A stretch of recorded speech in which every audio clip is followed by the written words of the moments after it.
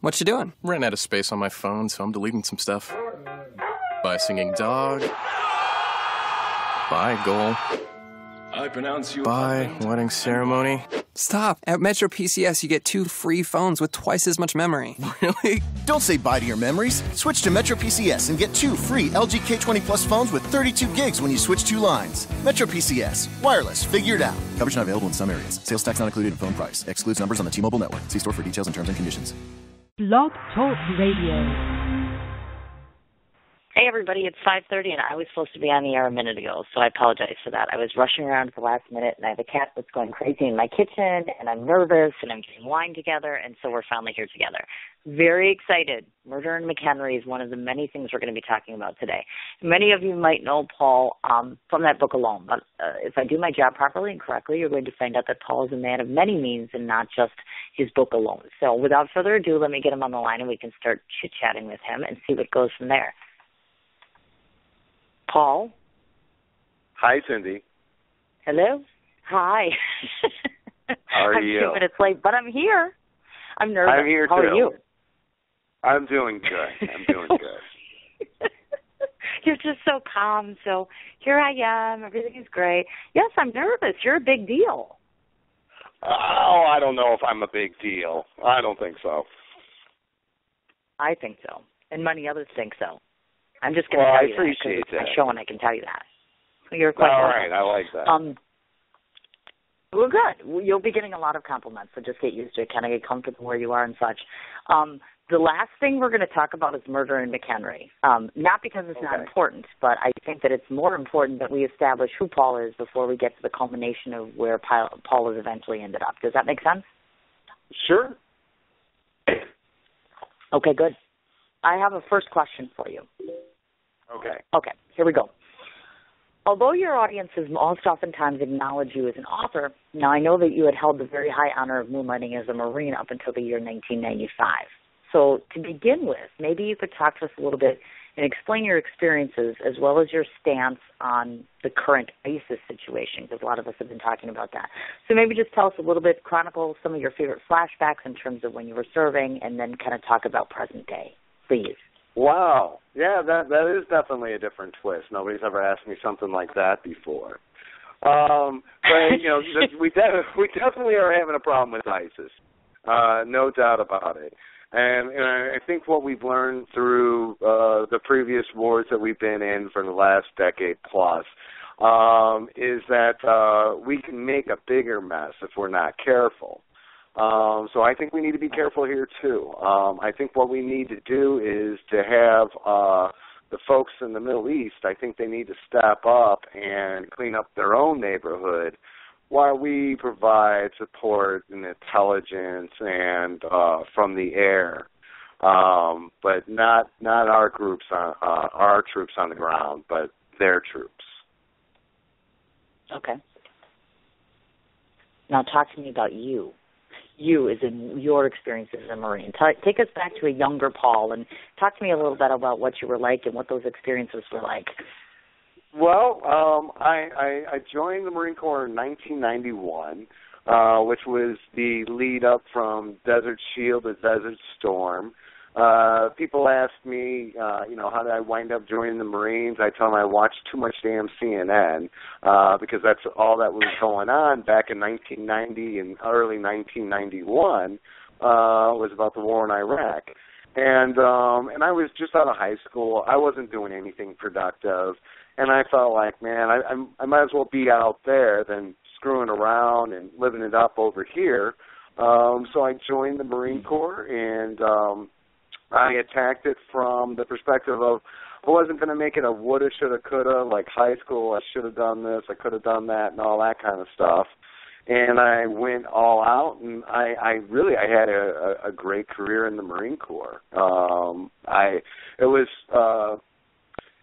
a very good thing for me, and it was very important that I did go through something like the Marine Corps and kind of shore up some of the things that weren't so solid as far as not having a father around, and we'll get around to that. But it helped me grow up quite a bit. So I'm very proud of my service as a Marine, and I'm very happy with what it's done for me for my life.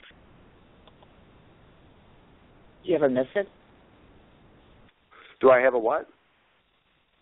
Miss it, I'm sorry. Do you ever miss it? Miss that do I lifestyle? miss it? Just miss some of the things that come with it. Yep. Yeah, absolutely. You'll miss the camaraderie of being with Marines. We're definitely a breed of our own, but it's a tough gig to live up to too.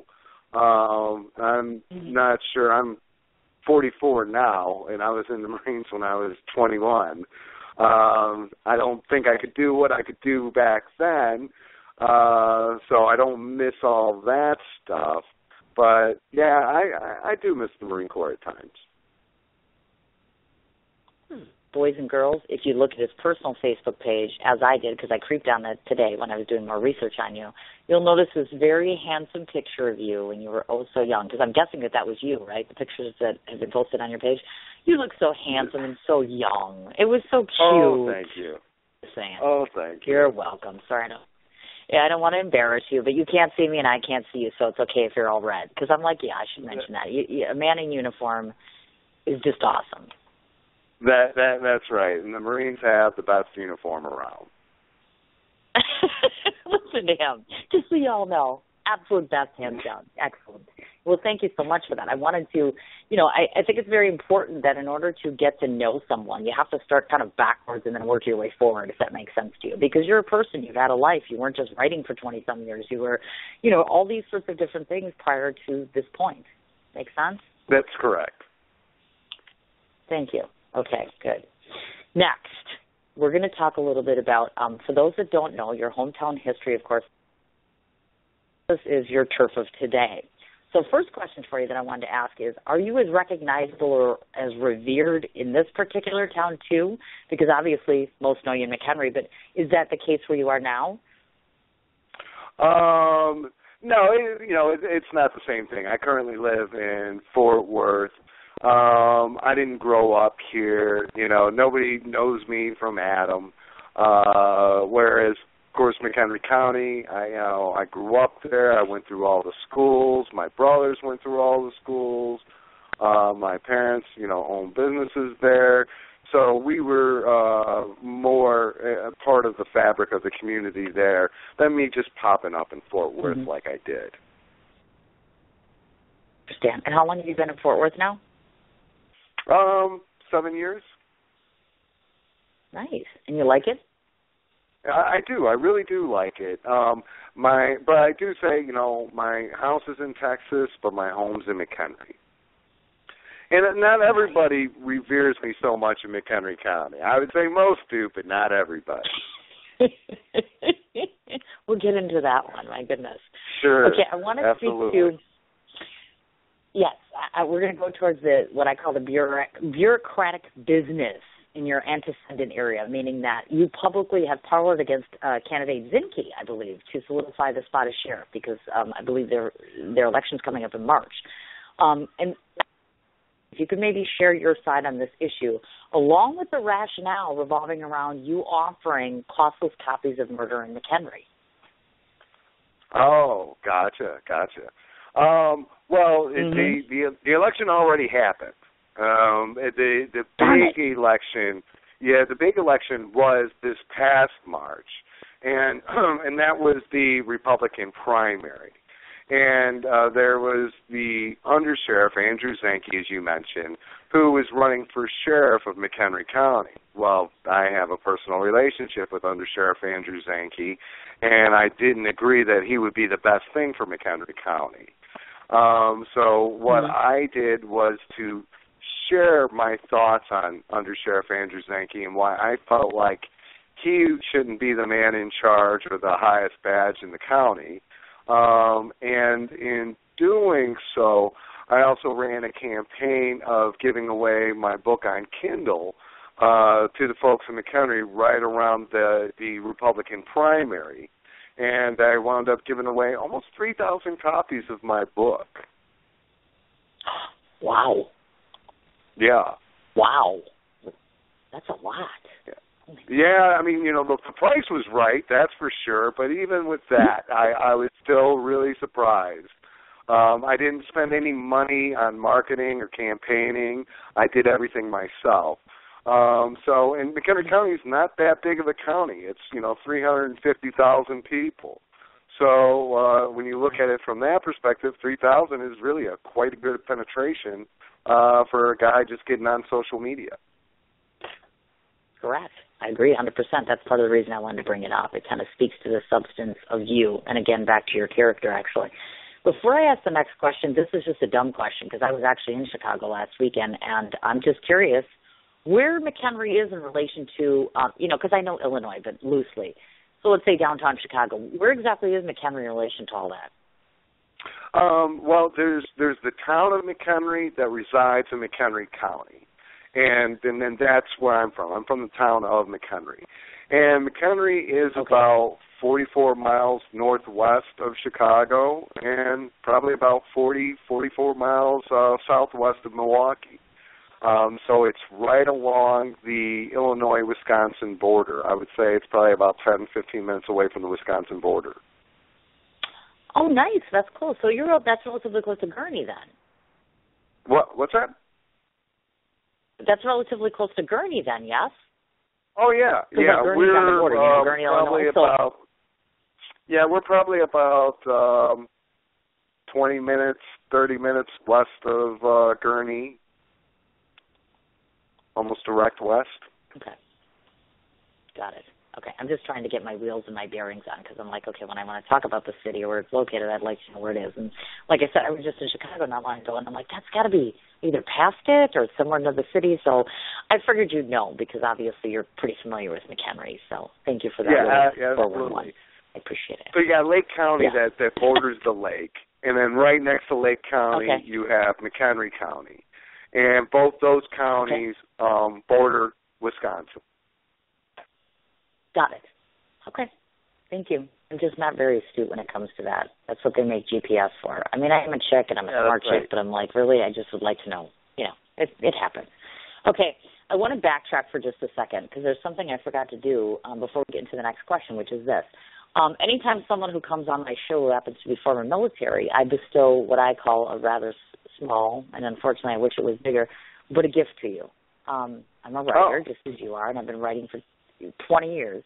And one of the best pieces in my own personal opinion that I ever wrote, I did this for Veterans Day, I think it was, or whatever, and it's a uniform piece that I wrote, and I want to try to get it to 1 million military people by the end of my lifetime. And 1 million people have either heard it, got a copy of it, etc. So from me to you, just be quiet for like 2 minutes, and I want to read this to you, if that's okay, because it's my little gift to you, one of them. Is that okay? Okay. It's called Splendid Valor is the name of it. And it's only like 10 lines or something like that. So this is how it goes, and this is written by me, and this is kind of an homage to all of you.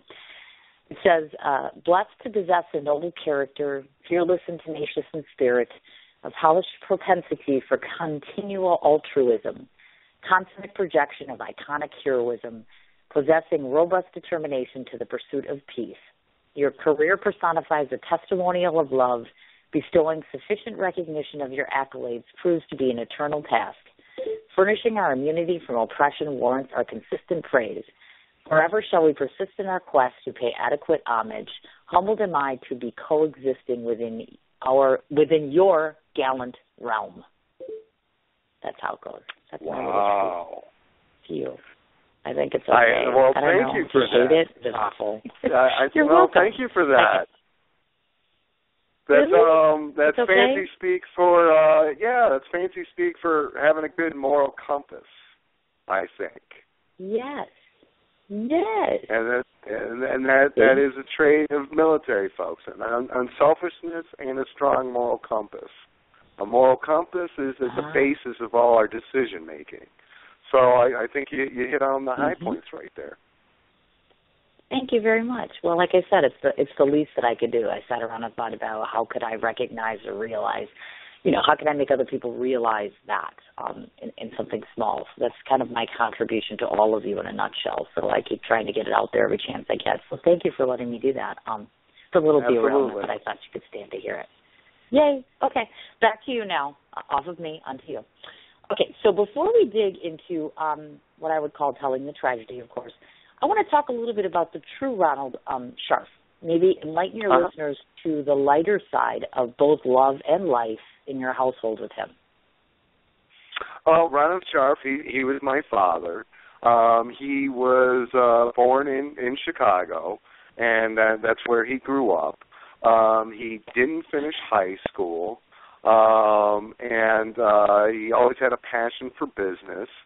And he met my mom, and they got married, I think in the late 60s there. And he, with his passion for business, had an opportunity to open up a bar with his cousin, Butch, my uncle, and they opened up their first bar called Cousin's Corner in Brookfield, Illinois, which was off of Ogden Avenue, which is a big road in Chicago, and also in Las Vegas. And I think Maple, but I think on the corner of Ogden and Maple.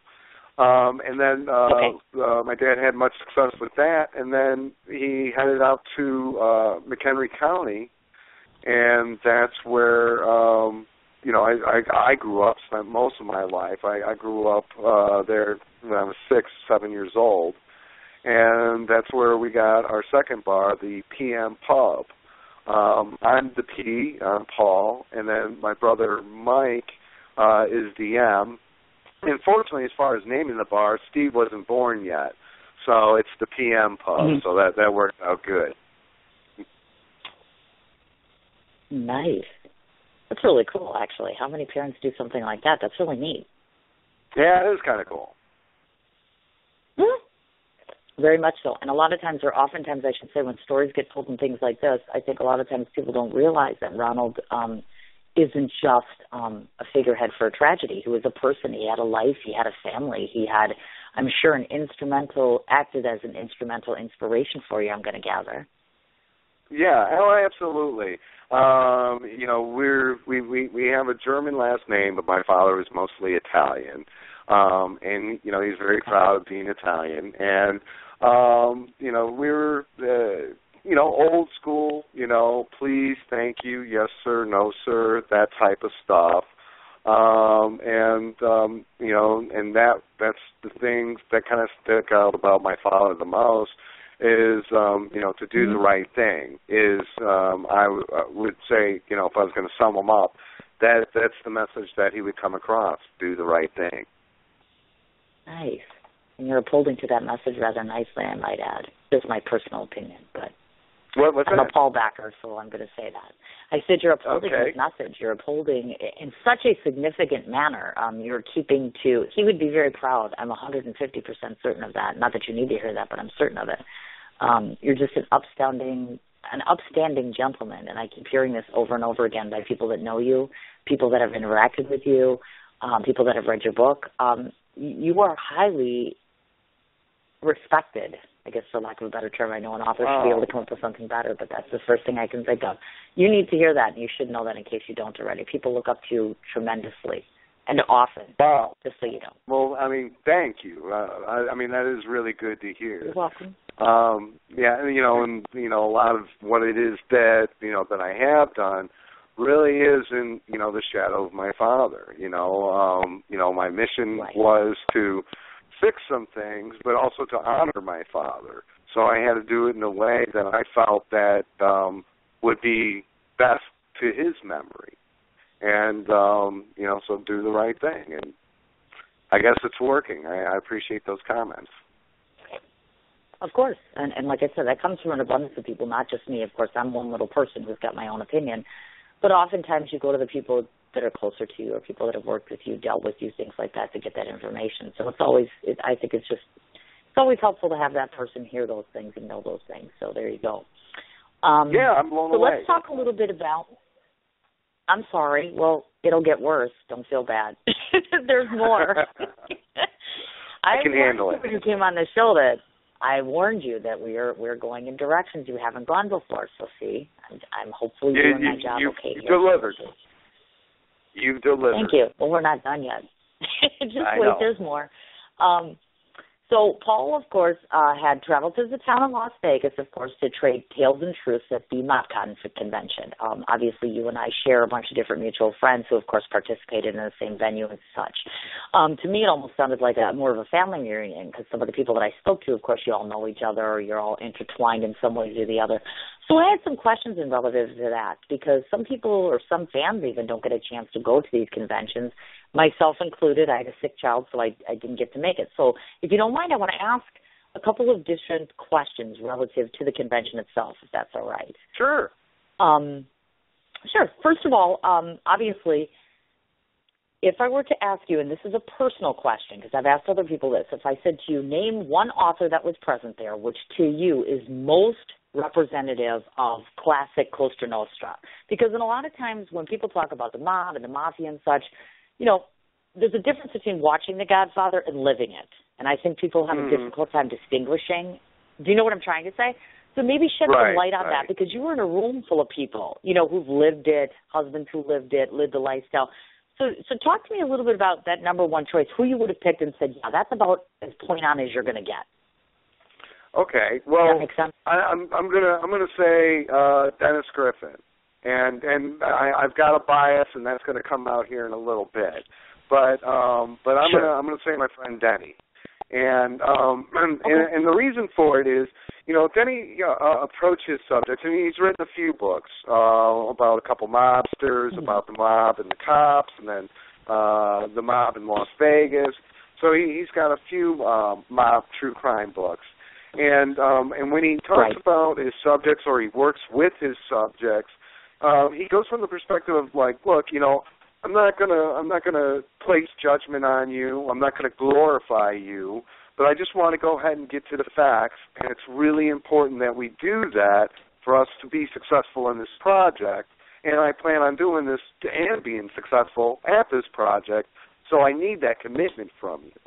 So he gets that commitment from his subjects that are in the book, and he goes through, and he's just a straight shooter from it. You don't read his books and feel like this guy is really, you know, glorifying the mobsters. Or you don't get the other side of it that he's being really judgmental about these mobsters either. He's telling the stories, and these stories are important because they really are part of all our history. And if you are not familiar with the mob and how it works, I promise you, the mob has made us to who we are today. They are a big part of who we are today, the good and the bad of it. So I'm going with Denny. Okay, good answer, actually. I was just going to say that. Now, were you yourself anticipating when you got there just a sense of personal excitement? Was there someone that you were just really geared up to meet yourself personally? At MobCon, I'm always there. I'm always happy to meet new people. So anybody new is exciting to me, you know. And if I wasn't an author or had a story to tell, I would be in the stands, you know, with everybody else. These are very interesting people. They have very interesting stories to tell. And I think, you know, being from Chicago, probably like folks from Chicago, New York, Las Vegas, we have a fascination with the mob because they really, we tend to see it more clearly how the mob is part of our community or has been part of our community. Certainly. Makes perfect sense to me. It's one of those things I want to get to. I'm hoping. Is there any plans in the works, do you know, of a MobCon 2015? Because I haven't heard anything yet, and I thought you might be one to ask and see. Any thoughts on that, or has anybody said anything yet? Well, I haven't heard anything yet, so I really don't know. I heard potential rumors of maybe it being on the East Coast this time, because the last two MobCons were in Las Vegas, which, you know, a lot of the guys from New York, that's a pretty large travel commitment, and I think they want to get some more of the New York folks in there. But honestly, I don't know, Cindy. Right. Okay. Well, I guess we'll have to work on that one. I just thought, well, you're on here. What the hell? Why don't we just ask you? Because you have experience in this sort of thing. I don't. So that's right. They both been very successful. So, I think that will happen, but I don't know that. Yeah, we'll just have to wait and see. Keep posted on Facebook. We'll just all keep our eyes open and see if something kind of pops up. Next question, somewhat relative to that. There are some of my friends, or our mutual friends, I should say, that are considered friend of the quote-unquote family, so to speak. Do you think that associations such as that can be served as a compliment or as a curse sometimes? Because I have friends of mine, and then they know I know certain people, and they're like, not impressed. You know what I'm saying? And then other times people are just in the glamour of all of it, like, oh, my God, it's so cool to know that. Do you know where I'm going with that? You know what I'm saying? Yeah, so maybe absolutely. Speak a little bit about that. Sure. Absolutely. And especially being from my perspective, and we'll get to this, it kind of makes it more of a unique conversation for me, because folks are like, how can you be close to these people? And it is a mixed bag. I've got people that, like you said, oh my God, that's so cool that, this guy, that guy, and everybody else. And then there's others, I had one friend ask me, that I was headed to MobCon, what do I tell his little girl of why I'm doing MobCon? And, and that was a really good question, how could I be involved in a tragedy that I am, but yet almost embrace what became of my tragedy. And right. The truth of it is, the people that I know, they're no longer active as mobsters or mafia or La Cosa Nostra, whatever you want to call them. Many of them have turned government witness. So, I don't place judgment on the things that they've done, in the past and whatnot. I'm more into who they are as a person now. And, a lot of these folks, they're my biggest supporters. But, if I run into somebody that says, what, I could never be friends with a person like that, I don't try to talk them to the other side. I respect their judgment, and I respect the understanding of why they came to that conclusion. Myself, I feel like you can redeem yourself. Others feel like these folks can't redeem themselves. Well, I respect the character in both those statements, so I'm okay with it. Gotcha. Thank you. Yeah, I thought that'd be an interesting one, because I'm like, you have a unusual paradox there where you're standing. So it's kind of like, I want to see which side of the fence he stands on, but that makes perfect sense to me. So thank you. Right. Next question. One of the things that predominantly crossed my mind earlier, as a matter of fact, today, I was thinking, okay, do you have, you yourself, any scares of personal safety surrounding yourself or your family, let's say, due to your constant diligence to deliver justice? Has that ever occurred to you that you might be in some relative danger, if that makes sense? Yeah. Leading up to the March primary election. I was definitely fearful. Not that anybody actually threatened me. I never received any emails or a squirrel nailed to my door or anything like that. But I very much knew the people that I was attacking or exposing. And I felt them to be very dangerous people, very dangerous. So there was a concern only because it was smart to be concerned. Not that I ran into anything, but I was minding my P's and Q's as far as safety for a while. Sure. Do you feel that any of that might derail your eventual destiny in terms of, we all know what your ultimate goal is? Could you be derailed by something like that? Because obviously you have to be concerned about your own self as well as your family as primary, even though this is so detrimentally important. I'm not that effective if I'm dead. I know that. Right. And, carrying on this mission, one of the mission objectives is not to get me killed. But at the same token, somebody had to grab the flag. And I was, for my family, I was the best person to go ahead and do that. Because going back to 2008, 2009, what kicked everything off was an NBC5 news interview. And my brother was in southern Wisconsin, and I was in Texas. And I called him, and I'm like, hey, look, one of us has to go do this interview, and you're right there. So do you mind handling that? And he said, hell yeah, I mind. I'm like, well, what's your problem? He's like, I got kids. I'm like, that is a very good point right there. So, yeah, I'm mindful of what it is that we were doing and what we were taking on, and I had to grab that flag no matter what. I mean, that's just what I had to do. Sure. That makes perfect sense, of course. And thank goodness. You actually answered one of my questions, because I was going to say to you, because I know that you have other family members, how integral they were in terms of helping to gain justice for this, but you kind of answered that question there, because sometimes it can become a whole family cumulative sort of effort to get to where you need to go. Well, I talk to my brother Mike a lot. He's the smart one out of all of us. I do pretty good on my own, but he kind of blows me away. Sure. So I always wanted to run interference by him.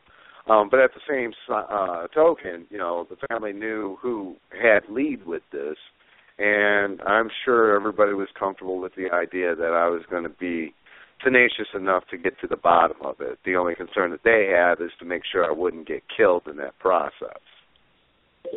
Of course. None of us wants to see you get harmed or injured. I mean, nobody should become a casualty due to something that's, right and necessary and with great purpose, of course. Honoring my father has nothing to do with getting his oldest son killed, so. Well, exactly. That's exactly correct. You're right.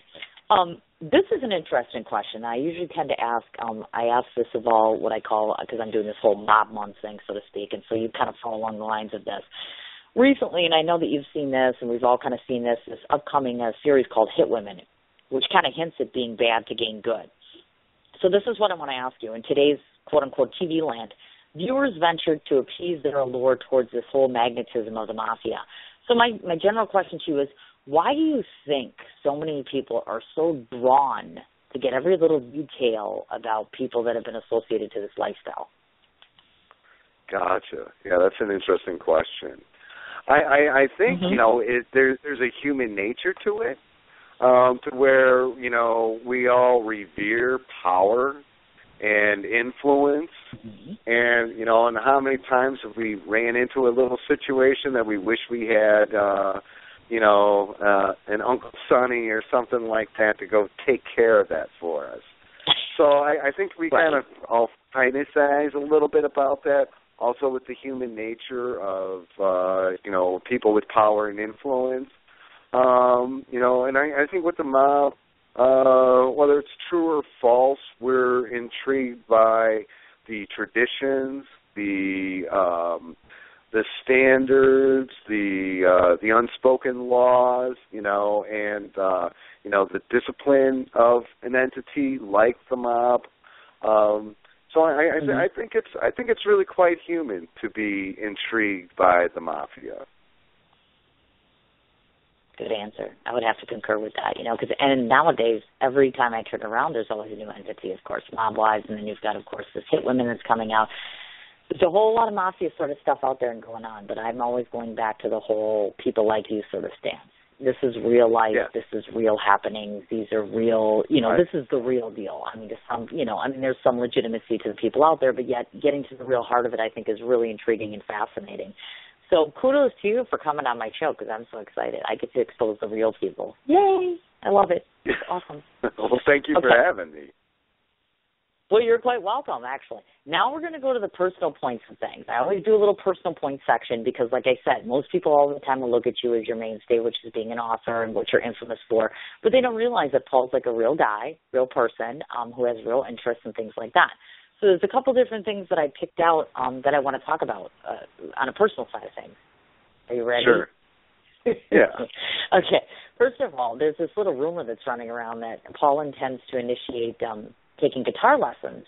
So I was intrigued to ask you if you are a absolutely magnificent musician that's been playing and doing this for years, or just a novice, or talk to me a little bit about the musical side of things.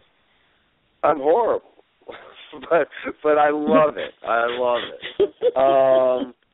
I started playing the guitar, probably about 4 or 5 years ago. But when things started picking up with the book and the blogging and stuff, I had to kind of forego my lessons. I wasn't managing both well, so I had to put the guitar down for a little bit. But I love the guitar. It's a great creative outlet. I love when I do learn something that, was kind of beating me up, chewing me up, and then tackling it and getting across the finish line with it. So, yeah, I love the guitar. I'm horrible, but I love it. So it's a work in progress. At some given point in time, That's you'll right. actually take lessons and you'll get good. Oh, wonderful. How exciting. I look forward to that. That's awesome. Okay. I also happen to notice, and I was so happy to find this out, that I'm actually hosting, and I hope I'm not speaking out of turn here, that yes, indeed, you are a fellow non-Packer backer. Is that correct? Because I'm in Wisconsin. That's absolutely correct. That's absolutely correct. Okay, now is that because you're originally, obviously Illinois has this whole rivalry, just like Minnesota does against us. Is it just because you're from there, meaning from Illinois, or is there just some other particular reason why you don't like our team? No, I just grew up knowing that the next best thing to a Bears win is a Packers loss. So that's just the way it is. I like that's that. just the way it is. That's awesome. Yeah, I noticed that. We take a lot of flack and such. And some of my best friends are Packer fans, and it causes a lot of controversy. I get in a lot of arguments with personal friends. I mean, I post a lot about how much I don't like them, and they don't like it. It happens, especially if you're living on that border of Illinois and Wisconsin.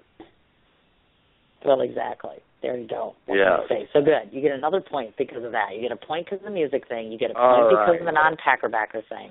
This is awesome. All okay, right. Next question for you.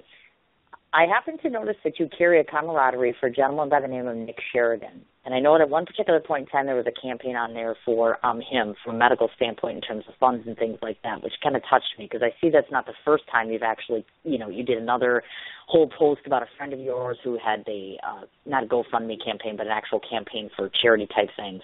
So I was just curious to find out about your friend Nick, if he ever got the funds or what the status of that was. I think he's still working on it. He was able to get a lot of money, and Nick he's lost both of his legs and his arm. He had meningitis when I think when he was in his late teens. I know I just got out of the Marine Corps, maybe early 20s actually.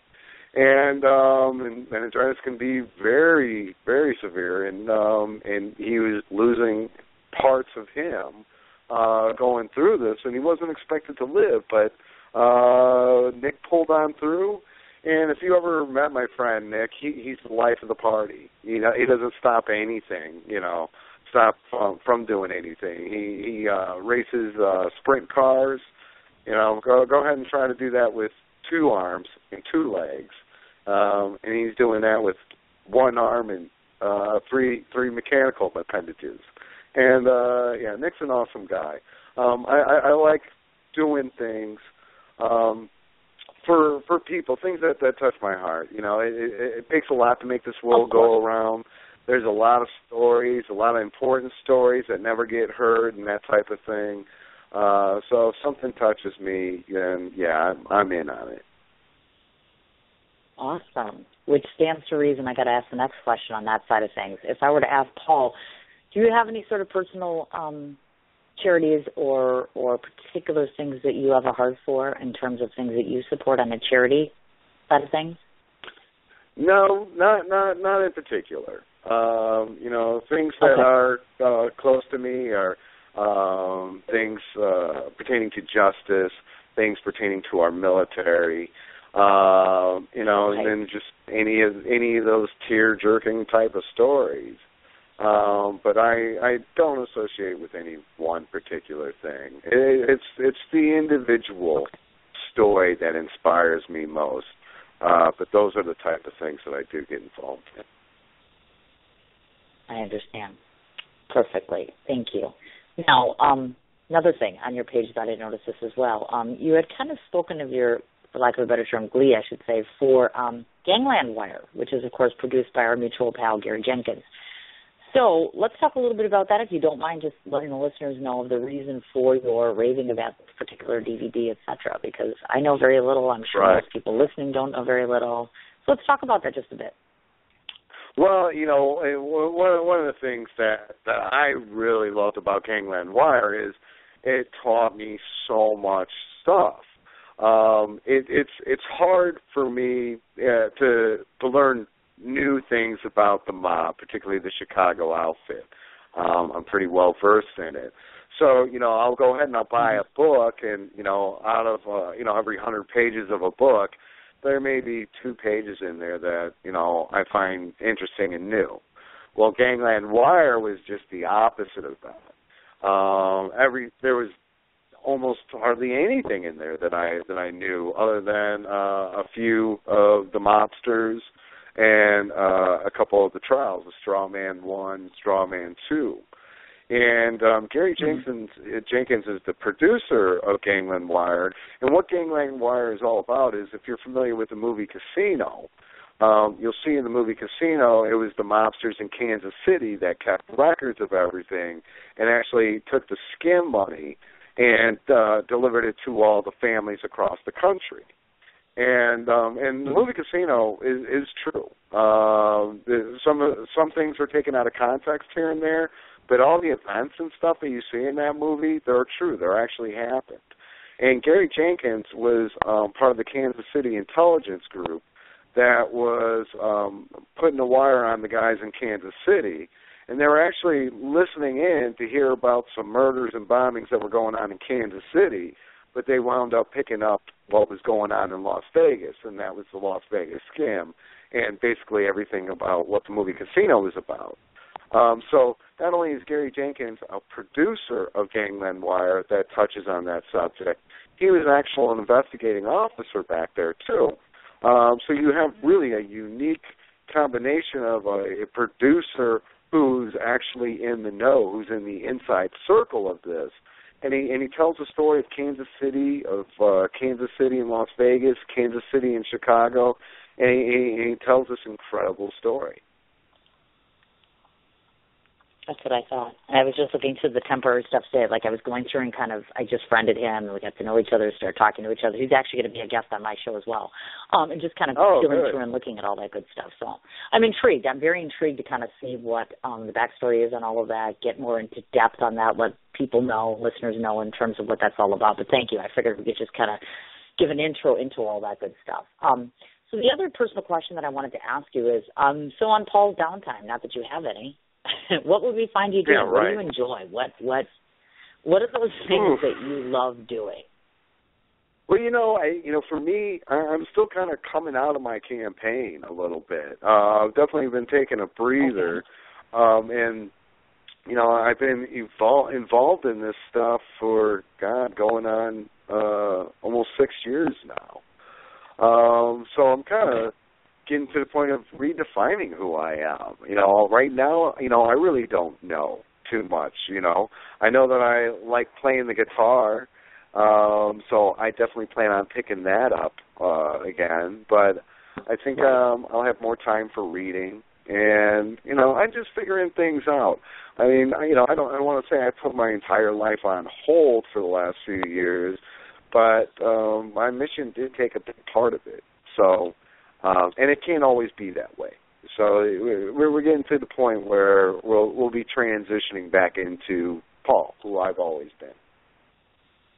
That's what I'm looking forward to. That sounds wonderful. Yeah, because a lot of times I know people get so, and I know I'm in the thick of it with my career, it's like you can't lose sight of who you are and what you were before all of this, and I've been trying to kind of get back to that point, so I know you're talking about. Okay. So we're going to get into, there's a series of different questions about murder in McHenry. But the first thing I want to ask is, the book itself possesses a partnership, meaning that there's both you and Keith Bettinger, meaning both of your co-authors. So give us the why, the when, and the how of how that happened, because obviously some people may not know how you merged together to do this. Right. Well, in my story, was working with Denny Griffin, and we were talking about who's one of my favorite mobster authors, and it was Denny Griffin. And I became good friends with Denny over a year period of time. And he helped me kind of campaign awareness about my father's story. And when we got the killer of my father named, we, I felt like that was the time to maybe consider writing a book. So I originally asked Denny. And he was in the midst of his book at that time, Surviving the Mob, which was the biography of a Gambino guy named Andrew DiDonato. And so he didn't have time to do a book with me. And I asked him, well, can you find somebody? I have no idea of what to look for, in an author. And so he did. He asked his very good friend, Keith Bettinger. That was the first name he gave me. I talked to Keith, and me and him went ahead and cut a deal on a verbal handshake over the phone, and we went to town. We went and did business. And Keith, of course, has done more than one publication outside of yours. Is that correct, if I'm not mistaken? That's correct. Yeah. Keith was already a published author. Gotcha. Nice to know. Okay. Well, let me just give a little bit of a backstory here in case people that are listening in may not know. At the early age of 11, you had lost your father. Murder in McHenry is a publication of your pursuit to guarantee the man responsible for murder was known and named, of course. And this case continued unsolved for 27 years. So the very first question that I want to ask you is maybe kind of describe or just go into a little bit in terms of the influx of emotion that you eventually had to endure through this torture of losing your loved one in this manner. I mean, it's not a natural cause of death. Obviously, there's much complication here, and I can only imagine. Just kind of put us in your world a little bit and share with us what that's like from the emotional standpoint of things. Yeah, right, gotcha. I just wasn't ready for it. When you find out that your father was murdered and you're just a kid, there's nothing that readies you for that. But I had such a I call it the Brady Bunch life. I got bikes for birthdays and Christmas, and I lived in a great neighborhood, had a lot of friends. Like a very naive, amiable little boy. And then one day it wasn't that anymore. My father was killed on June 2nd, 1981. I was taken home from school early that day. I didn't know why. Waiting for my mom to get home, and then my mom came home, and basically we had a bunch of cars, like a caravan of cars, pull up in our driveway, and we had a big U-turn driveway. We had about 5 cars pull up, and somebody else was driving my mom's car, which was like a big no-no, and back then. And then she came out of a Crown Vic, and all the whole caravan were a bunch of cops and stuff. And she's like, "Your father was killed," and that's all she could get out. But we understood what had happened, and it twisted my world. Everything changed. It was different. I couldn't. I didn't even relate to myself anymore. Who I was before I ran into my mom to who I was at that moment of running into my mom became vastly different. And over the short hours or short days after that fact, I was getting further and further away from who I was, this naive, innocent, amiable, happy-go-lucky little boy, to somebody that was, devastated, miserable, very angry. The little boy who I was, I write about this in my book. When I was growing up, everybody called me PJ. When I was born, my dad said, I'm calling him PJ, and told my mom to fill in the blanks, and so I became Paul Joseph. I didn't even know my name was Paul Joseph until I was 7. because everybody called me PJ. Wow. And on that day of June 2nd, 1981, other than my mother and my brothers, nobody called me PJ anymore. And it really was kind of fitting to the fact that, PJ was dying. There's this news that PJ got about his father. He couldn't handle any of this business. He couldn't live with it. And I talk about that transition of from PJ and becoming Paul, because literally people stopped calling me PJ, and it was also a kind of a metamorphosis, transformation of who I was becoming to deal with the fact that my father was killed. And I'm very happy to be Paul, but I was meant to be PJ. And PJ doesn't have any coarse edges to him. Paul has a few coarse edges to him. So in writing my book, I kind of related to that and realized that I never mourned the loss of PJ, and that was a loss to be mourned. So it was tragic, Cindy. Sure, I imagine it was. Yeah. Heartbreaking, I would think. A lot of, absolutely. that's why I asked about this influx of emotions, anger and frustration and sadness and, shock, like you're talking about, because I can't even imagine, it really changes the course of who you are, and I'm just going to assume that, that the man you are now may have been very different had all of this not happened. That's absolutely right. I'm friends with a gentleman named Nick, and Nick, his father was killed by the mob back in the early 70s, and I see things. We get along great, and the reason for it, we have a lot in common, and so it's like I pick up on some of the things that I think now that I understand is I'm this way because of what happened back in the day. I had nothing to, nobody else to bounce things off of. But you don't know what you lost. You can't, know what it is that you never had. But you lost something, and that's part of who I am. Exactly. And I do think that there's something to be said, and I've talked to other people where death of a loved one has either weakened them, and in this particular case, I believe when I look at you, that they've strengthened them because you carry the voice and the will of your parent in your head and in your heart, which I believe is what keeps you going. And again, that's just an assumption, but I would think that that's your main motivator. Yeah, no, absolutely. And and I know some of the people that have been crushed. One of the things about revisiting this, because I dealt with this tragedy back in 1981 as a little boy, and then I dealt with this tragedy again in 2008 when I found out who murdered my father. And back in 1981, it was all about PJ and Paul. There's nobody that's having life worse than me right now, and all I could think of was me.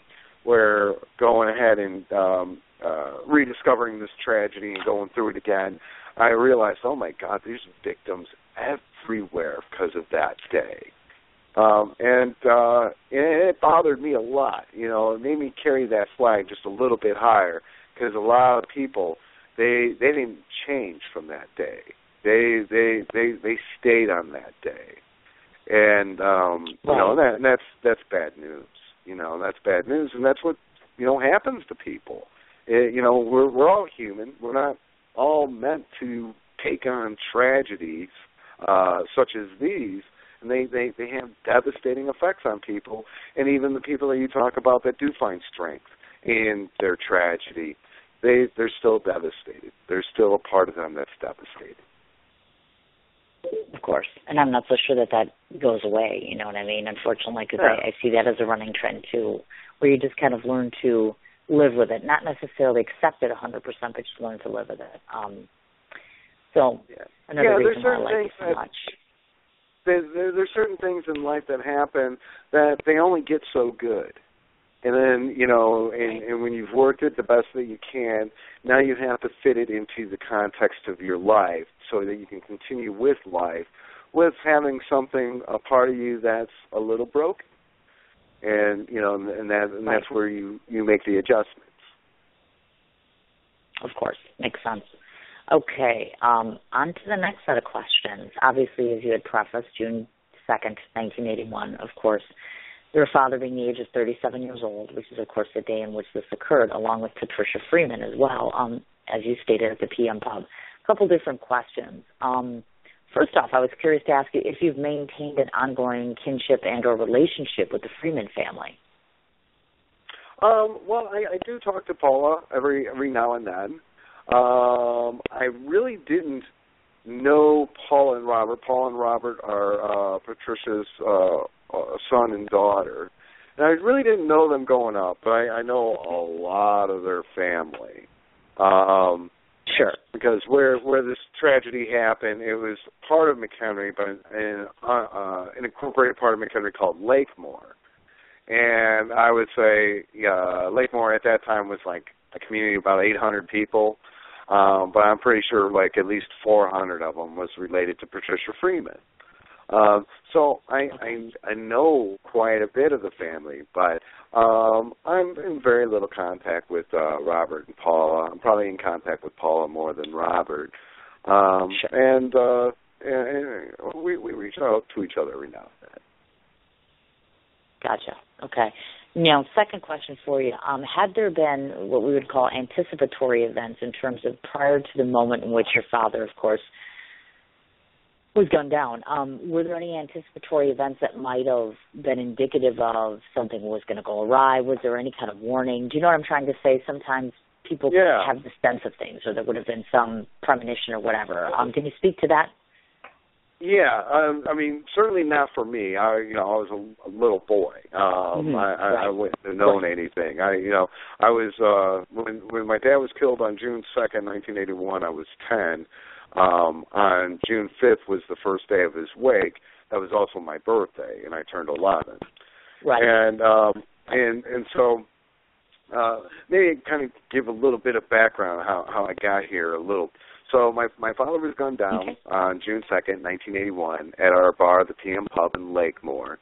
And we were giving a suspect, but ultimately the case went cold for 27 years. And my former babysitter was driving her father from Illinois back down to Arkansas. And on the way, she asked her father, hey, who do you think killed Ron? And her dad, Jim Hager, was my dad's best friend. So he mentioned Glenn, who was the suspect that we always had. Then he mentioned a guy named Larry Newman. And so Holly went back home and started Googling Larry Newman. Well, he came up on a serial killer site, and he was from McHenry. And then she found a book called Cullotta, and that's the book on Frank Cullotta, who was a mobster who turned government witness, who actually, if you've seen the movie Casino, he was the technical advisor for Casino. And the character Joe Pesci played a guy named Nicky Santoro, but that was actually based on Tony Spilatro from Chicago. And that's who Frank's boss was Tony Spilatro. So she came across that book, and then on page 130 of Frank's book, it told me who killed my father. And it was Larry Newman. And so that's how I reached out to Frank's co-author, who is Denny Griffin, and there's my bias. That's why I'm a big fan of Denny. And I told him, hey, you've got an unsolved double homicide in your book here. And that's when, we started reaching out to each other, started figuring out some things. There's things that weren't right during that investigation. And we figured out the sheriff's office was hooked to the Chicago outfit.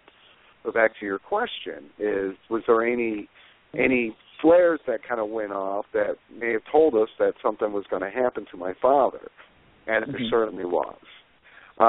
Larry Newman was, his nickname was Lurch, from the guy of the Addams Family. Not because he was lovable, but because he was big. I would guess him to be about 6'6", somewhere around there. But a big man, not a skinny 6'6" guy, like a full-fledged, very physical specimen of a person, 6'6" guy. And, they called him Lurch. And And he was part of the Hole-in-the-Wall gang, and the Hole-in-the-Wall gang is referenced in the movie Casino.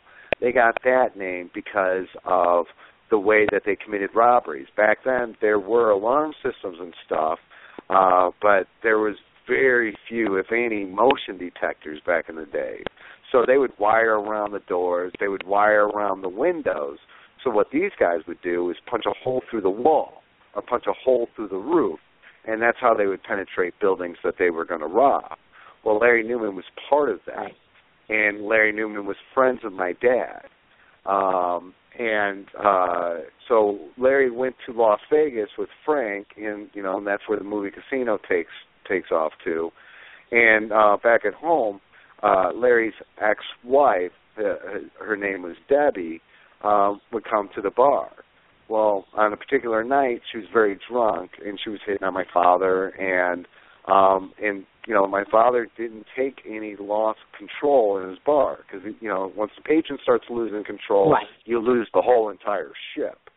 So he threw her out of the bar. Well, it went badly. She was screaming and yelling, being more belligerent. I'm going to go get some people, and she came back with people, and back in those days, there was guns on both sides of the fence with this, and my dad felt like this was going to be a problem. My dad felt like he was going to have to deal with Larry Newman, and a couple of weeks later, he did.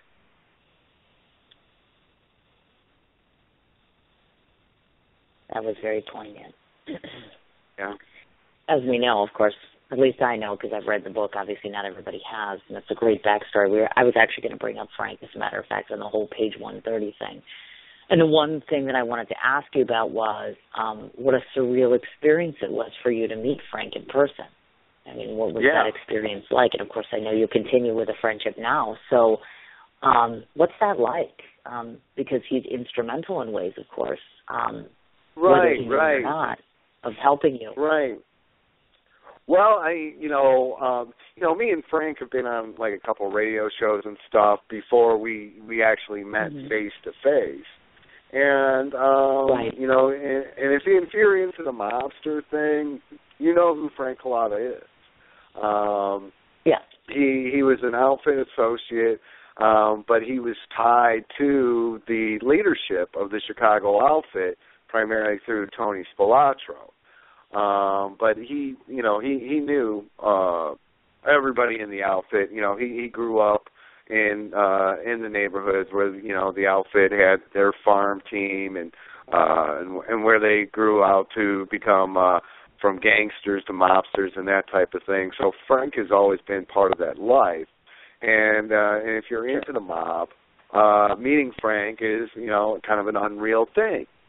And then you got this involvement that him and I have because of his book and and everything that he's tried to do. And if you look at everything that's happened, the one constant in this story is Frank Cullotta always tried to keep Ron Scharff alive. And back in the day when Debbie Newman called Larry back at Las Vegas, that was at Frank Cullotta's restaurant, the Upper Crust, and that's when she told Larry that my dad grabbed her by the neck and threw her out of the bar, and that's not what happened. And but she knew how to push his button stuff, and so he gets back to the table and he's in a rage, and Frank's asking him what the problem is, and he's telling him, this guy, he threw my ex-wife out of the bar, grabbed her by the neck and everything. And, Frank's like, well, is she okay? And, yeah, she's fine. Well, let's leave it alone. She's an ex-wife for a reason, just leave it alone. Right. And so, ever since that, Frank didn't know who my father was or anything like that. It was bad for business, but, Frank tried keeping my father alive then. And then in 1982, when he turned government witness, he tried telling the cops who killed my father. So Frank's always been the constant in my life, whether I knew it or not, that was either trying to keep my father alive or try to tell the cops who killed my father. because he did it back in 1982, and he did it again back in 2008 and 2009. So for me, the first time I met Frank was almost a year into knowing him, doing a couple radio shows with him, and I'm meeting him face to face. Well, I'm a mob enthusiast just like everybody else. I'm from Chicago. I got Frank Cullotta coming to pick me up to go do a radio show. I'm ready to have the time of my life, And so Frank calls me. He tells me he's downstairs, and I'm excited. I'm all pumped up. And so I run downstairs to go ahead and meet him. I open up the car. I go ahead and shake his hand. He puts his hand out.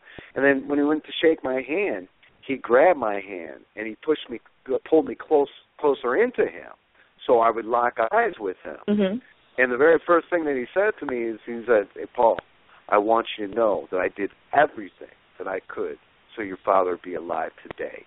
Everything." And I was kind of taken off guard by that a little bit because that wasn't the day that I was happy. I'm having a very excitable fun day. Oh, sure.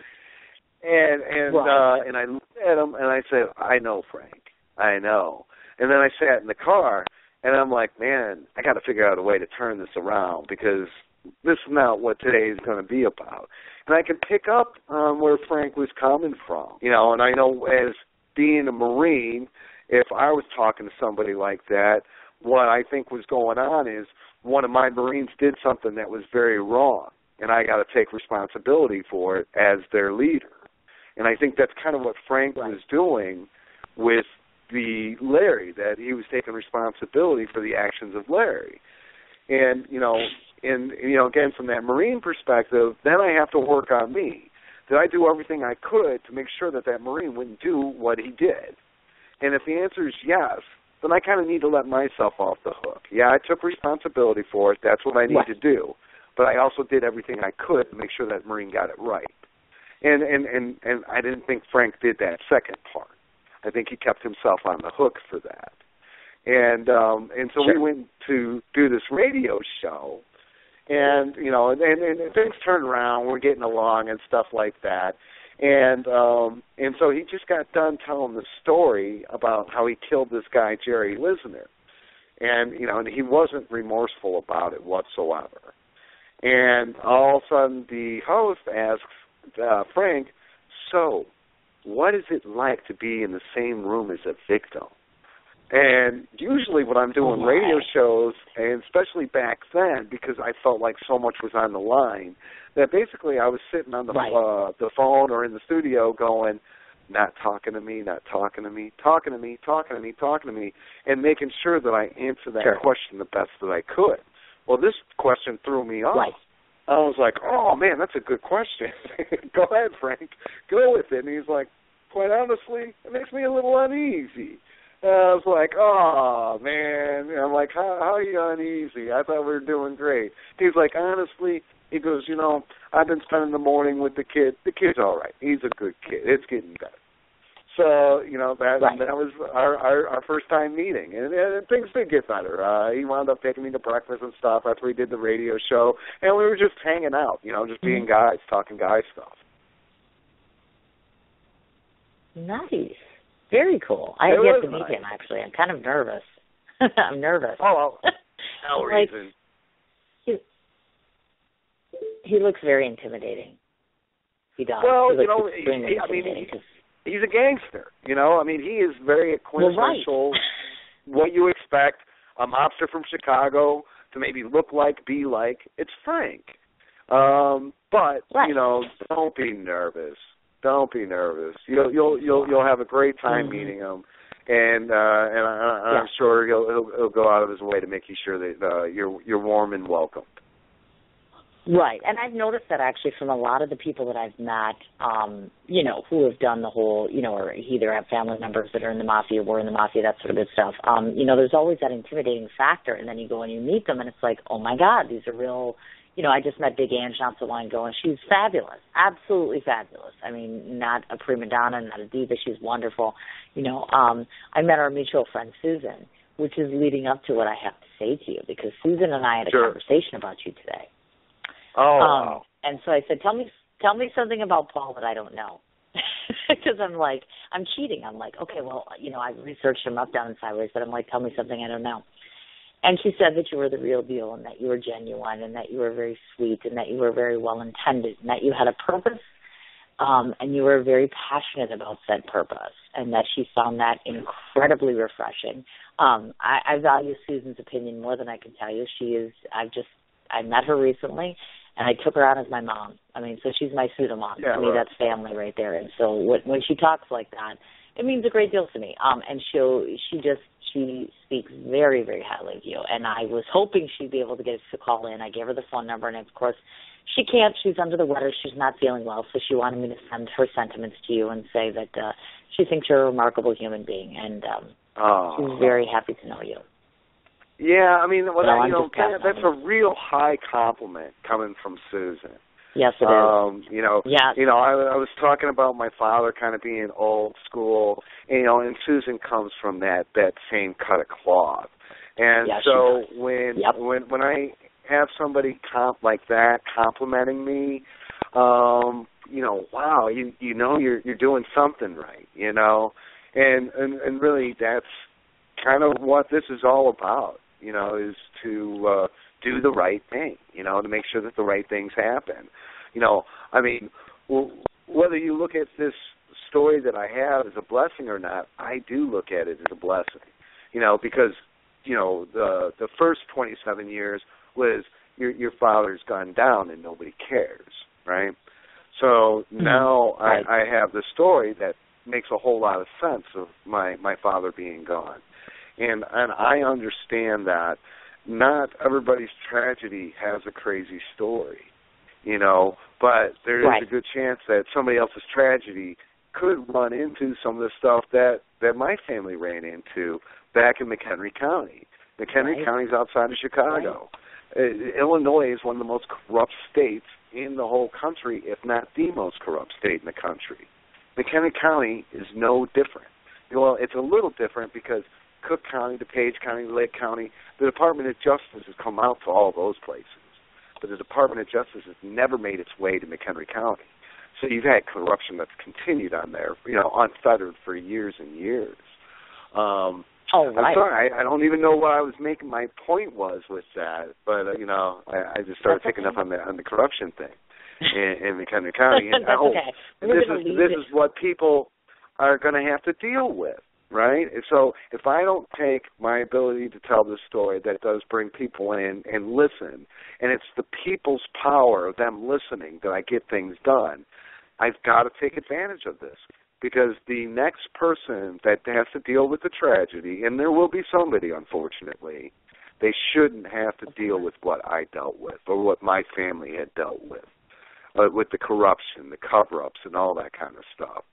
So, I just went out on broadcast and started hammering these people out. And quite frankly, they made it easy for me. The one thing about corruption, especially when it's been festering for decades like it was in McHenry County, people get sloppy, careless, and they operate in this world of corruption, which is normal method of operations. So when you get on them, it wasn't that hard. It wasn't that hard to go ahead and say, look what we're dealing with here. Look what we're dealing with here. And I actually had a few guys that was taking on Under Sheriff Sankey, Sheriff Nigrin. They were taking them on before me, and a couple of them were deputies too. So they were the ones that the regime, I call them, were calling. They're crazy. They don't know what they were talking about. They're the ones that had to sit there and tell their story over and over again, and try to get people to believe them. By the time I got onto the scene, the people were prepped. The people are like, yeah, there's definitely some problems going on. So all I had to do was tell the story. So there was a few things that I had working for me that I was going to use to help make things better for the next victim that comes up. And we did. We did some really good work, I think. And continuing to do so, obviously, because your journey is not, it's not like you're coming in here and saying, hey, we're done, da-da-da-da, and all that good stuff. So, yeah, I would have to agree with that. Question I'm for not you done. before we get to our last question. Well, yeah, sure. Oh, I'm sorry. Go ahead. Well, No, I was go going to ahead. say, yeah, I'm not done. I'm seeing the light at the end of the tunnel here, but I'm not done. I've been working on this for about 6 years, and we didn't root out corruption out of McHenry County, but we made sure the regime took a big hit. Andrew Zanke, we sent him packing. We got a new sheriff in McHenry County, and over the year and a half or so, I've become friends with the new sheriff, and I wasn't going to support anybody, because it was McHenry County, and I wasn't going to go and go from one corrupt guy to another. I was just going to hammer on this guy and make sure people had knowledge when they would go to the voting booth. But I wound up becoming friends with Bill Prim, who was running for sheriff as well. And the reason why I reached out to him, it was because, believe it or not, I had a lot of McHenry County deputies who supported me, which kind of blew me away. I was like, what the hell? Right. But when I think about it, what's worse than dealing with these guys? Oh, maybe working for these guys. And I was like, oh, of course, right. These guys are really a natural alliance I had. So these guys were reaching out to me anonymously, because they were telling me who they were, but they couldn't publicly support me because of who they worked for. And they kept on mentioning Bill Prim. So that's when I started looking into things. And got to know who Bill Prim was, and then reached out to his campaign, let them know that I wanted to help and support them. And but over the last year and a half, me and Bill become good friends, and we made some real good positive change in the McHenry County Sheriff's Office. That was a big deal. Even noted by the Chicago Tribune. They didn't know me by name, but they noted by the work that I and a couple others were doing. And it's amazing work. I mean, any kind of heart work, which is what I call it, is the most amazing stuff to ever do. I mean, anything that involves your heart, your soul, your family, anything that has a sizable difference or makes a sizable difference is amazing. All the more reason I like you. But I think I said that before, but I think it's just fundamentally important that people step outside of themselves and have a greater good and a greater purpose. And you've established that in doing what you've been doing. So my question before I ask my last question to somebody else. Yes. Oh, I was just going to say, it's about giving, not doing it for yourself, doing it for others. Be unselfish about it. And that's exactly work right. will come out. Yes. And I totally gravitate to people such as yourself who do that, who, because we both know individuals who, you get into the entertainment, quote-unquote, industry, there's a side of it that's factual, and then there's a side that's the entertainment sort of thing and such, because you can kind of fall along that guideline. And there are a lot of phonies that are out there in the world. There are a lot of people that take advantage of, they have one little detail and embellish it and make it much larger than it is. So it's nice to see genuine. It's nice to see authentic. You know what I mean? I did want to ask, though, because I can't remember if I knew the answer to this question. The PM Pub itself is no longer in existence. Is it still there? I guess I wanted to ask that question because I wasn't certain of the answer. No. It was the PM Pub was an old building. I want to say maybe a 20s style building. And I want to say around the mid-'80s, mid-'90s, we sold the bar to a gentleman. That gentleman passed. The family had an opportunity to sell the bar to the city, and that's what they did. And they knocked the bar down, and it's a parking lot. Oh, look at that. And that's got to be, that was the other question I wanted to ask. When you go back there, do you go there, or is that still very difficult for you? No, I went back there weeks, after my father was killed. I remember, and I write about this in my book, going in the back room, the apartment behind the bar, and noticing the blood splatter that was still left on some of the wood trim and things like that. And dealing with the fact, like, oh my God, that's my father. That's my father right there. And having to deal with that, as being an 11-year-old boy. And I think, I went back to the bar not because my mom thought that was the best entertaining thing that she could do for her children. We didn't have options. She had to go back to the bar. She had to open that place back up. We had to go with, and that was it. And but because of those circumstances, I would say, you know what, that bar could have easily been a place of this earth that I wouldn't want to walk onto. But because we had to do what we had to do, there's not a place on this earth that I won't walk on. And I'm glad that that place didn't become one. So it was, you know, I write about this in my book that, you know, the biggest thing that I've taken away from this, as a big part of me, is you got a problem, deal with it right up the middle. Run it right up the middle. Right. It's the biggest bang. It's where it's going to pop you the hardest. But if you stay in there, you've dealt with it. You've taken care of business. You've wrapped it up, and you're ready to move forward. So that's why I always attack things head on, because of experiences like that. Wonderful. So this is my question to you.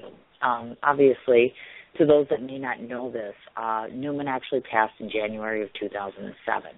And I know that the two main objectives you've had are to have him named as a perpetrator and, of course, be given some form of an explanation why the police had never went after him. So just talk a bit about the steps and successes that you've taken up to this point in time today. Just kind of give people the feel for where you at, what have you accomplished so far, and what do you have left to do in terms of seeking justice or getting what you need to get. Sure. Well, you know, I would have to say that my success is beyond imagined. There was only one little hiccup that we ran into, and we had an opportunity to get on Inside Edition back in 2008, 2009, and that didn't happen. So that was about the only thing that didn't happen. But when I reached out to Denny and Frank and another gentleman named Dennis Arnoldy, former FBI guy who was like Frank's debriefer when he turned government witness, when I reached out to those guys, you know, I let them know that, hey, you know, McHenry County, whatever it is, it's probably not much better than what it was back in the 80s and stuff. And those guys understood, you know, but at the same time, I also had to put on this other side, this public side that said, yeah, you know, yeah, the sheriff's office is looking into it. You know, I believe that they're really working on it. And even knowing that that's not exactly what I was feeling inside, because I couldn't lose the people's support, right? So if I came in there bashing McHenry County Sheriff's Office right from the get-go, it doesn't look right, you know, because I shouldn't have any animosity towards this administration and blame them for the administration of 30 years earlier. But I knew the truth better than the public. And these were just the same guys, just a generation down. And so I knew that we had to create a constant awareness to tell my father's story. And that's what we did. And when I say we, I'm speaking mainly of me and Dennis Griffin. We would go ahead and do radio shows. I'd be on his radio show. We would write articles. We would do anything and everything to create awareness and keep things going. Started the website, started the Facebook group, and there was a time, and there was a time where I'm like, hey, they're letting this thing die out.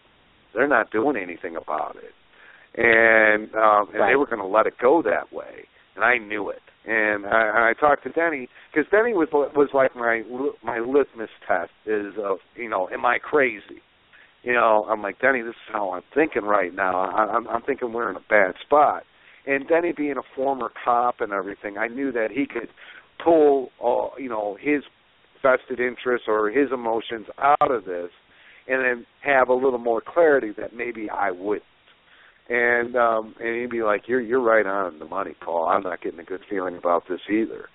And so we reinvigorated that campaign, reached out to the media, the people that we've talked to and stuff like that, and they full-heartedly started calling the sheriff's office. Hey, what's going on with this? Is this case dying down? Have you come to any conclusions? And they just wrote them, and they never let them out of the radar, and neither did I either. So I started calling the sheriff's office because originally I had no desire to talk to those guys. I knew what they were all about, you know, and I didn't, you know, I had to kind of live a little bit of a sham publicly, but I didn't have to have that personally, I didn't think. But at this point, I was like, no, forget these guys. I'm going to let them know I'm around, and I'm going to let them know that I'm going to call on these days every day until we get this thing figured out. And that's what I did. Sure. And in July of 2009, we got Larry Newman named as the killer of my father and Patricia Freeman under noteworthy status or exceptional status. Exceptional status is referenced in times where the person who's dead, like in our case with Larry Newman, or the person has been charged with so many things that they're not going anywhere anyway. So we're just going to go and kind of honorary toast that he did this crime too. And then there's a third reason, I don't recall what that was, but something similar to that. So we got Mission 1 taken care of. But I knew Mission 2 wasn't going to come as easy. And Mission 2 was what happened when Frank Cullotta turned back in 1982 and told you Larry Newman, this already convicted triple murderer, killed my father. What did you do with that information? Why didn't you believe him? And, of course, there's a story to that. And that's what I'm currently working on. Okay. Question for you, and I know this might sound not ignorant, but, I mean, it stands to reason that I have to throw it out there.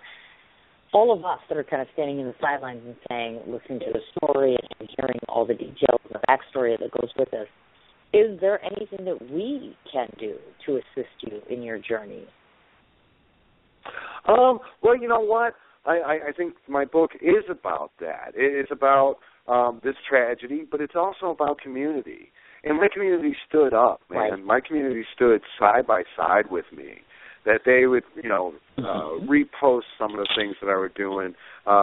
They wrote emails and letters. They stayed interested, you know, and they were always kind. So I love my community, and I think everybody's done what they could for me. I think now it's up to me just to kind of wrap a couple things up and seeing if there's any stone that hasn't been turned over yet. And that's what I'm working on right now. Just keep listening. And then, of course, obviously, I was just going to say, your dear friend, Holly, of course. Holly Hager was the individual who alerted you to the fact that there was this book out there. Babysitter. To talk to us, I was just going to say that was the other thing I wanted to touch base on was, of course, to those that don't know, Holly was the individual who alerted you to the fact that Frank's book was out there, et cetera, which kind of tipped you off in terms, and in essence got you to, in some part, where you are. So Holly must have some sense of satisfaction, at least in partaking in helping you to get a load off your shoulders to some extent. Do you know what I mean? Wow. Well, you got to kind of ask Holly that. Because I'll tell you, Holly is one of the most humble people that I know. If I try to put her on a pedestal that she so deserves to be on, she'll jab me in my chest. She's not like that. She's a very unselfish person, and I would say she's at least like myself. And saying, you know, sometimes you just got to do what you got to do. You know, it has nothing to do with you, but the right thing to do. And I think, you know, I don't want to speak for Holly, but that's where I think that she comes from. So, you know, she was embarrassed that I have her on the cover of my book. You know, and she gets embarrassed when I bring up praise for her. That's just Holly. I wouldn't mess with her though. I'm looking at it. I was just going to say, I'm looking at the cover of your book right now, and I'm like, oh, my God. I'm looking at her and I'm thinking, beautiful girl. You don't want to do that. Yeah, she's a sweet, beautiful girl, but don't let that fool you. She knows how to take care of herself. Isn't it ironic how some of the people we know look like the nicest people in the world, but it's like, oh my God, if you messed with them, you'd be in serious trouble in like 2.5 seconds. I know exactly what you're talking about, actually. I do. Right. I do. Well, I mean, I know there's even that side of me that's like that. We were talking about, really? they would so have to be growing up this way, and then there was Paul. Well, yeah, you have to think that to take on the mission that I have to have some teeth. Not that I bear them or anything like that, but I've got a target on you, and I'm closing in, and I'm going to keep coming and coming and coming. And I think for Andrew Zanke, I don't think he would have anything nice to say about me, and that's because I didn't have anything nice to say about him, and I was willing to share it with the world. So yeah, I would say that's true about me too. I don't get set off easy, but once I'm set into motion, we're going to see it to fruition. Sure. Exactly. No, I know exactly what you're talking about, but no, I just, and thank you so much, by the way, because I love the inscription that you put on the inside of my book, and thank you so much for the copy that you sent to me. You bet. Susan sent me a copy. It's one of the best things that I get to do for a living is I not only get to interview people, but I get to read their works. I get to get into their head. I get to get into their heart sometimes a little bit, and all that good stuff. So I can't tell you how much I appreciate that because you're sharing a part of yourself with me, and I appreciate that. No, I don't want to forget to do a couple business things here. I'm going to read through this and just remind me if I've forgotten anything. Just so you all know, Paul's work, actually his book, Murder in McHenry, a couple different places to find it, Amazon.com, HoudiniPublishing.com.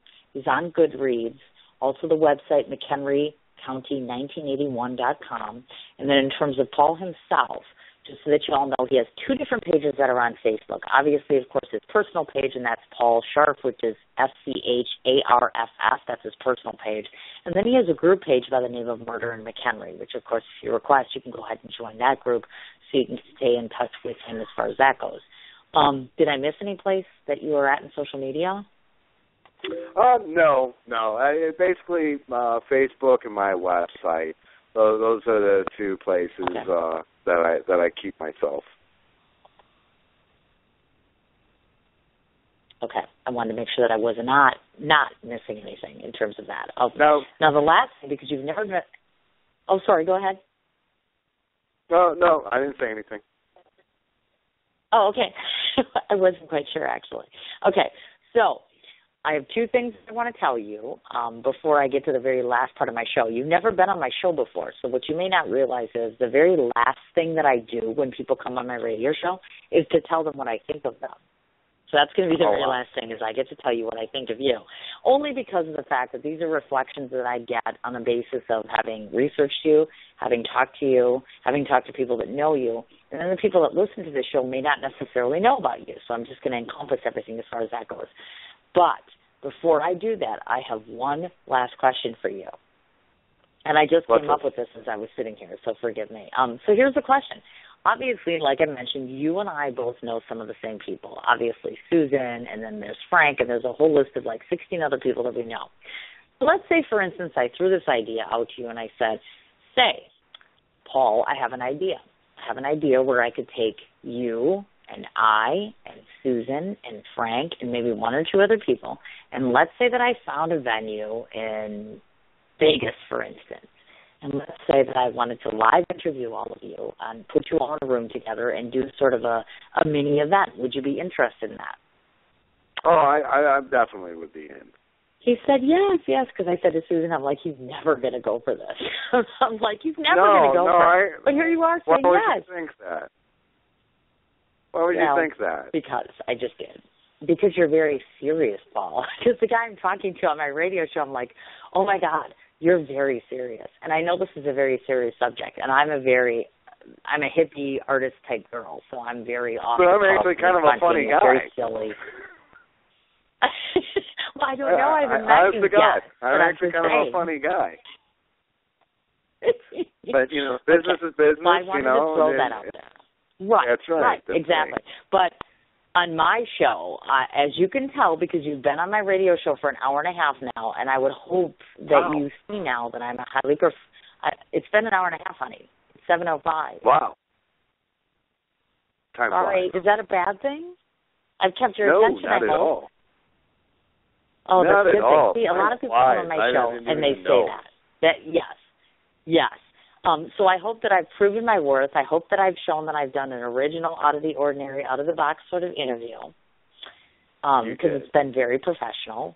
I hope, and I hope that I surprised you, and I made it different than all these other interviews. Because Paul made a point to say to me he's done all these interviews and all this good stuff. So I was hoping that I was going to be able to surprise him. And make things different. So I hope that I have. Yes, and we've been very professional. So the last thing that I want to say, and then I'm going to do this whole little rundown of what I think of Paul, so that all of you know this. Yes, so I'm planning this event, but what you don't know is that I'm coming to your neck of the woods very soon. And so I'm anticipating, with any luck at all, that I'll send you these dates and information, and then I'll say yes, because I've been wanting to go out to dinner with you for probably 2 months now, and I don't want to wait anymore. So I'm coming there just so I can have dinner with you. In Texas or back in the country? Yes, in Texas. Oh, okay. All right, go on. Well, I was pushed to do that. I was pushed to do that. I'm like, okay, well, I can wait. And then someone said to me, no, you should go and you should meet him. So I'm pushing up my plans to come and have dinner with you because I think it's important and because my heart tells me. Oh, very cool. Like, okay, I should let him know that. Well, yeah, so I thought you'd like that. So the last thing that I want to do is to tell you and everybody else that's listening what I think of Paul. So here it goes. It's just a 2-minute rendition. One of the first things that I learned about Paul prior to even thinking about putting him on my radio show is all of the high accolades and all of the high praise that was given to me well before I even met him, and meaning on Facebook, social media, or otherwise, or had heard about his book or his life story. So many people had come and had said so many nice things about you in terms of who you were as a person, what you were accomplishing in terms of your mission, and what your family's backstory was. So I was immediately impressed by the opportunity that I would have to showcase someone's family history in a positive light. When I first talked to you and then started to learn more things about you, what I found out was this is a very grounded man who has had some bad experiences in his life. He's lost someone that was very close to him, that he loved a great deal, and he maintained and carried on with some sense of composure and compassion. He's grounded. He's professional. He is a wonderful man with wonderful character and demeanor. The times that I've spent talking to him, he has a great sense of humor. He's very lighthearted. He is extremely professional, as you can see by the basis of this interview, in how he talks and how he carries himself. He continues to carry on the memory of his father, as well as continues to talk about maintaining and preserving the ideals of justice. And nowadays, in this day and age, there's very, very little of that going on. There are many people that talk about doing the right thing, but you're one of the people that actually steps forth and does it. And he does it with such great style and great character. You're a man who should be respected not only for your family history, but because of the fact that you've become an individual that people revere, an individual that people want to meet, somebody that people want to spend time with. I'm the first one who would stand here and say that I'm your cheerleader. Why? Not because of the fact that you have this tragic life story, but because of what you've become despite the fact that you lived through tragedy, despite the fact that you have associated with people that may not necessarily like you or love you. You stood and rose above all of this controversy, and you've come on the other side and become this absolutely adorable, wonderful man that I so look forward to meeting and getting to know, because I'm very enamored with you as a person, you and your story, you and the person you're going to become. I can't wait to hear you play guitar, and hopefully with any luck at all, at some point in time, you'll come back to me again a year from now or whenever and say, I want to come back on your show and I want to talk to you and I want to share about all the great things that are going on and not just talk about the loss and the book, but you want to talk about you. So that's what I think of you. Well, I'm so flattered. I really don't even know what to say to that. That's a lot. That happens a lot. But that's a lot of truth. And if you know me, you would know that I'm all about keeping it real. Yeah, right. I know that about you, and that's why I'm so flattered by this. So thank you for that. It's true. I don't even know how to respond. Oh, goodness. Well, I'm sorry. I just, I wanted you to know from me to you, and this is the only platform where I can actually make you listen to me because it's my radio show. So now you've heard everything that I have to say. I was going to go for the whole embarrassing moment because Susan said to me, you know what, while you're on the air, you should actually tell them what you think of them. And I'm like, no, I couldn't do the whole, I could do things, but I'm not going to. Because usually I will embarrass a guest at least one point in time just to get them to smile or have a great time. But I think, honestly, Sure. If we've gone on for this long, almost 2 hours, I think that says something right there. So all I can say is, like I said, everything I just said, just to let you know and to let fans know, of course, you know how the drill works. Within about an hour, hour and a half, this will be an archived episode that you can post up on your page and the group page, etc. And then, like I said, when we get off of air, we should probably chit-chat about orchestrating an event, and moreover, I'm talking about me being in Texas. I would love that. Okay. All right. Okay. I'm in. Well, you're all set. You're all off the hook now. You can get off of my show, and I'll finish talking to everybody and let them know about the shows next week, and then buzz me, and then we'll talk about what's going on. Well, that sounds good. I want to thank everybody for listening, and, of course, thank you, Cindy, for having me on. Of course, Paul. I'll be talking to you soon. All right. You take care. Bye-bye. Thank you, dear. Bye-bye. Wasn't that just amazing? Paul Scharff. Again, want to go through the ways in which you can go ahead and get a copy of his book, which is, of course, Murder in McHenry, and I don't want to forget to mention some of the other individuals that we talked about tonight. He has co-authored this memoir with Keith Bettinger. He can be found on Facebook as well, and you can find some information about some of the books that he's done. You can get a copy of the book through Goodreads, Amazon.com, HoudiniPublishing.com. Website, of course, for Paul is McHenryCounty1981.com.